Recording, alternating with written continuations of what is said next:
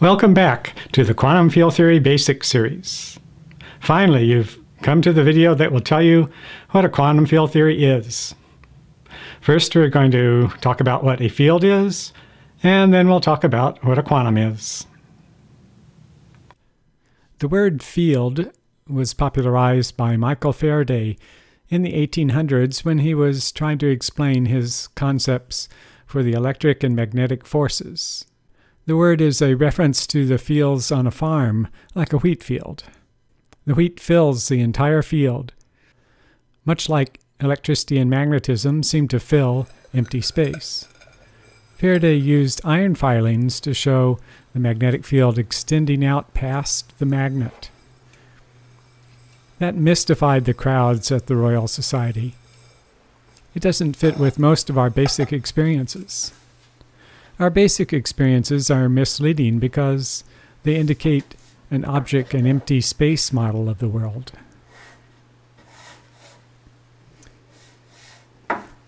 Following Faraday, James Clerk Maxwell figured out how to code the whole field idea with mathematics.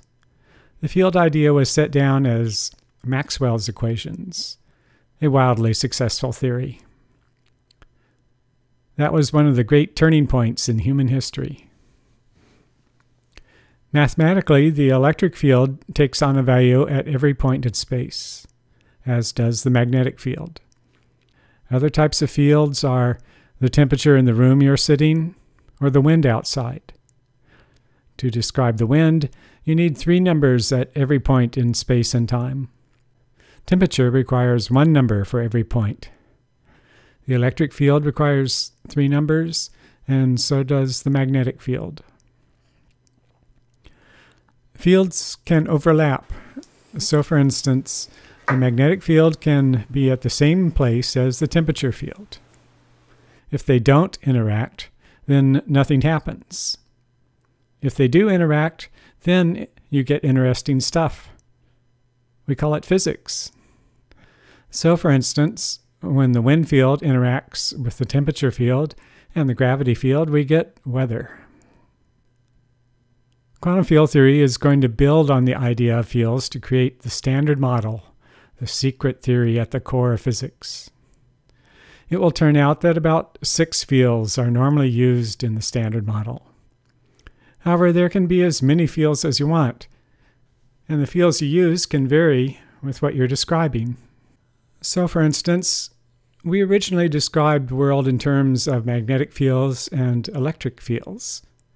Eventually, we learned that these are different aspects of the same field, the electromagnetic field.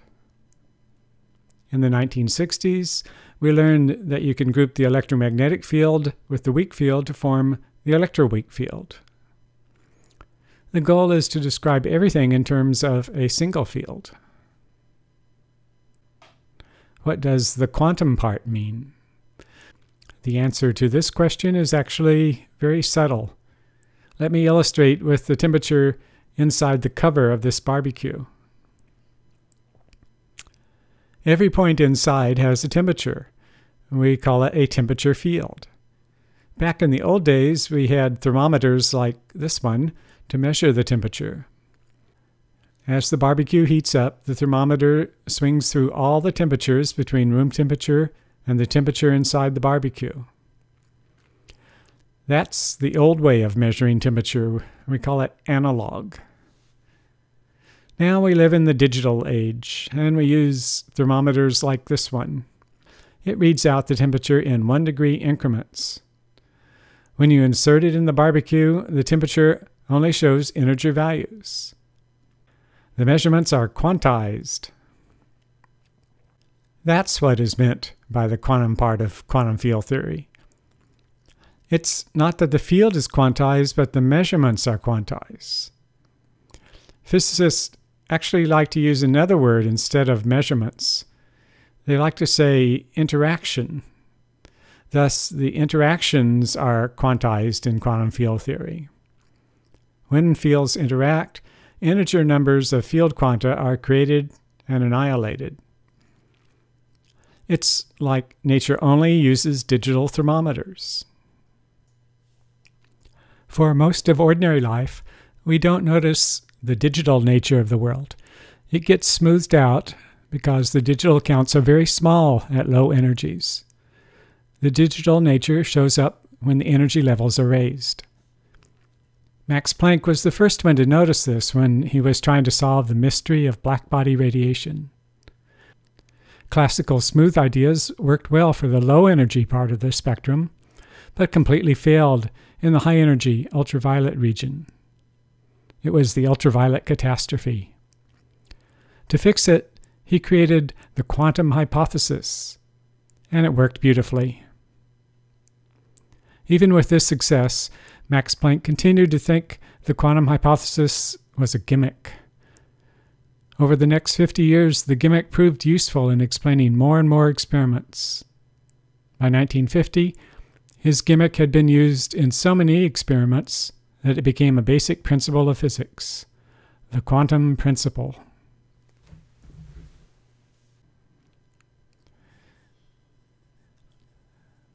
There is one other parallel that you can get from the digital thermometer analogy. As we know from the laws of thermodynamics, there is such a thing as absolute zero. You can't measure a temperature below absolute zero. What does that correspond to in quantum field theory? The answer to that question is the vacuum. The vacuum is the starting point, and it is assumed in quantum field theory. There is always a positive number of quanta in the field. You can't go below absolute zero, and you can't go below the vacuum. So let's try making these ideas precise with mathematics. First, you need a starting point. Let's see, what would be a good starting point? Oh, I know, the vacuum. We will represent that with a zero to show that zero field quanta are in the vacuum. Physicists like to put some special brackets around it to make it into mathematics. Now, our measuring instrument can only show integers. How are we going to enforce that requirement? We invent a mathematical operator that creates one quanta at a time. We'll call it the creation operator. And it does something like this. That's a state with one quantum in it. States with more quanta come from additional operations with the creation operator. The opposite of the creation operator is the annihilation operator. When it acts on a state with one quantum, you get the vacuum. The math will come by forming the fields out of combinations of creation and annihilation operators. That will guarantee that you get a theory with only integer numbers of interactions. Those of you that have studied quantum mechanics recognize this as Dirac's notation for Hilbert space math. What's new is that the number of field quanta is allowed to increase and decrease. In quantum mechanics, you have a fixed number of quanta.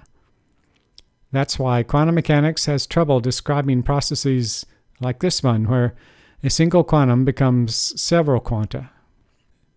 These are common processes, and they show a major difference between quantum field theory and chemistry.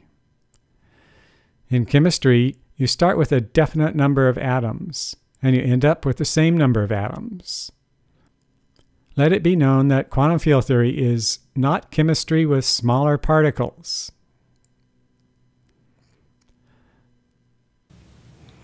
Of course, there's a lot more to the mathematics of quantum field theory. I hope to get around to explaining it all, but in the next video, I'm not going to introduce more math. I'm going to talk about the experimental successes of quantum field theory. They're awesome.